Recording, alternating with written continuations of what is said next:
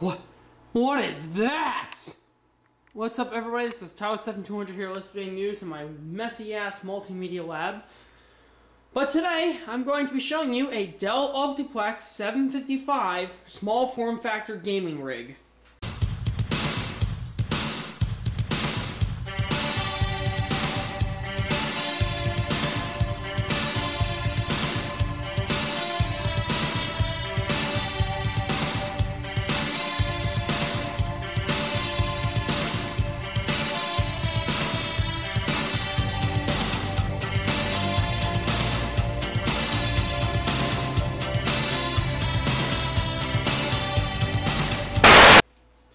Alright, this machine is actually a freebie that's going to my friend Gavin.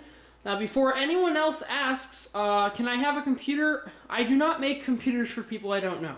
Matter of fact, normally, I charge people when I make these machines. It's technically not even free for him. What he's doing is, he's buying me a Xeon X3370 in trade for this system. I said I'd pay for shipping, free of charge.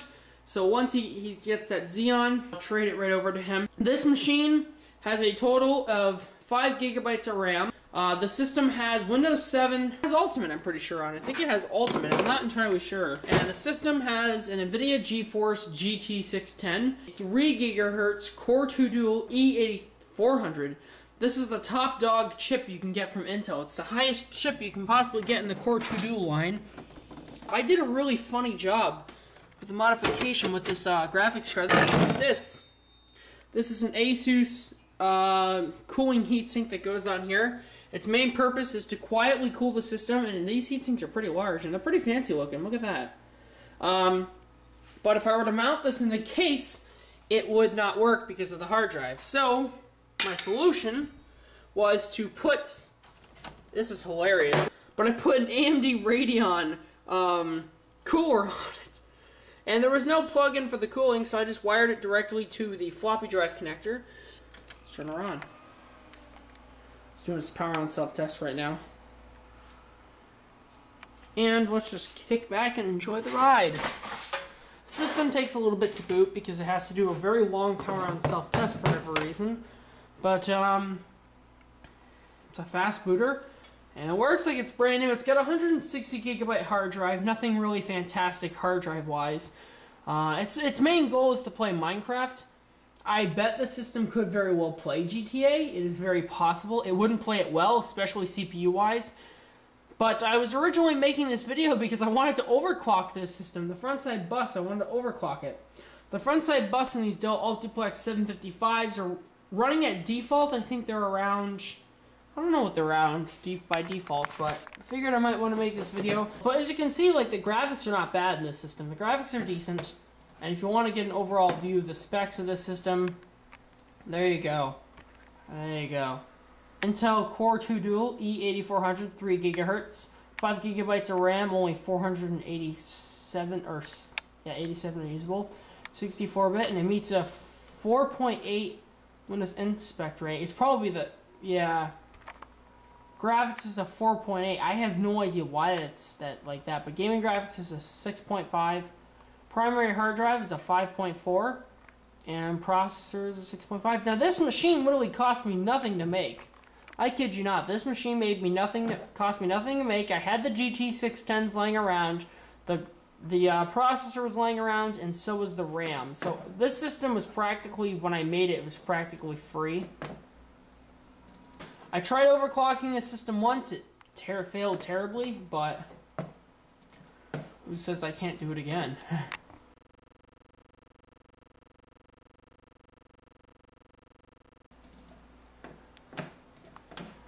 Alright, one last time here.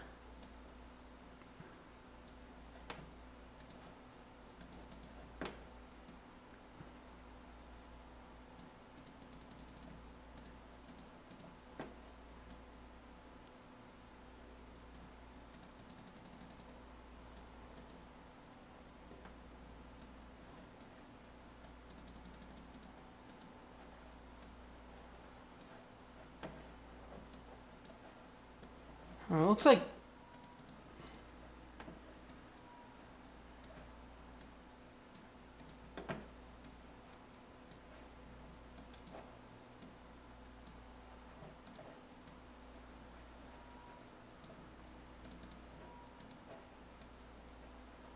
Alright.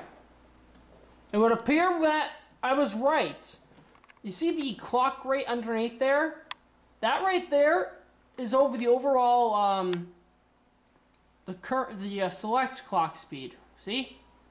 And we've actually got the thing to where it's actually displaying as correct. So this system is overclocked at 3.4 gigahertz. Now we can close this.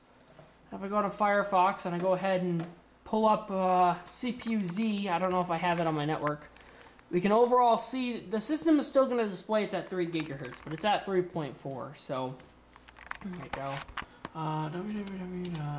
www.google. I'll just pause the video and restart it once I get to the what's the name? CPU-Z installed. Whoopsie, I stopped recording, but got the system overclocked and the video card at least, and the CPU, and yeah, how does that for you? That's ridiculous. Look at that. And this is running really smooth. Like, you know, let me full screen here. I don't know, it's probably gonna go down full screen, but look. Obviously because I'm running more pixels, but look at this.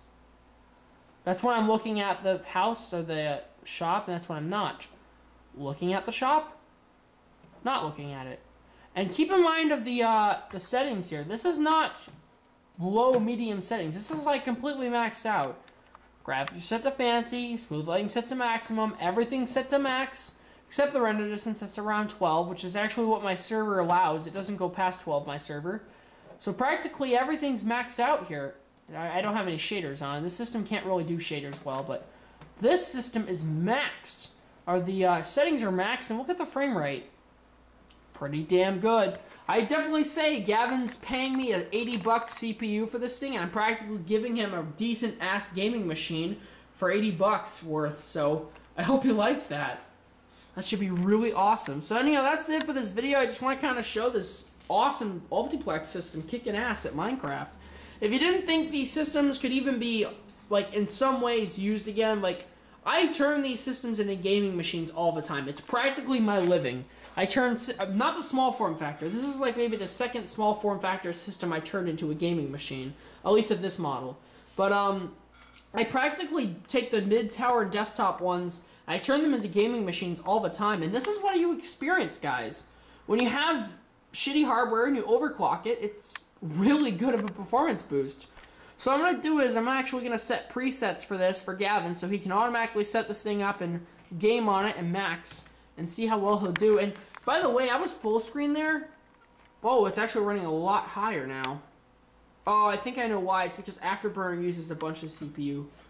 Anyhow, we go to process here and look at Java W, which is basically, yeah, Minecraft is definitely using a lot more out of the CPU than last time, but whatever. Anyhow, thanks for watching, comment, rate, subscribe, and I'll see you guys later.